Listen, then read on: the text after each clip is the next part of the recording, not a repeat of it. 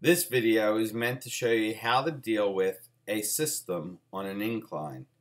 So what we want to do first is decide whether or not the system is going to move with the block that is hanging off of the pulley going down, or whether or not this block is going to cause that to move up. So the way we start is we calculate the force of gravity on this hanging block. We then calculate the force of gravity on the block on the incline. We then break that gravity up into two parts. A part that is parallel to the incline, we can call this force gravity 2 in the x direction, and a force gravity 2 in the y direction.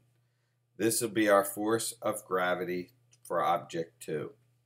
Now what we want to do is we want to compare the force of gravity on object 1 with the force of gravity on object 2 in the x direction. If gravity 1 is larger, this block will move down. If force of gravity was less on this block, then this block would move up. Once we determine which direction the block on the incline is going to move, we can draw in friction. If this block was moving up the incline, we would draw friction going down the incline. If the block was moving down the incline, then we draw friction pointing up the incline. Okay, so once we decide which way it's going, we could then figure out the acceleration of the system. The acceleration of the system, as with all systems, is the net force on the system divided by the mass of the system.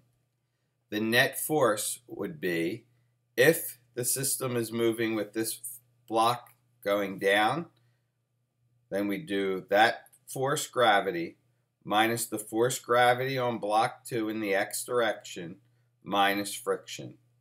The one force that's trying to make the block go up the table, up the incline, minus the two that are pointing down the incline. We divide by the total mass of the system.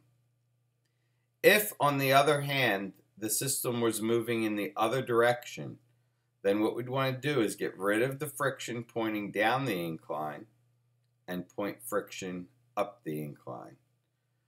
Our acceleration formula would now be force of gravity 2 in the x, that's what's trying to get us to go down the incline, minus the force of friction, minus the force of gravity 1.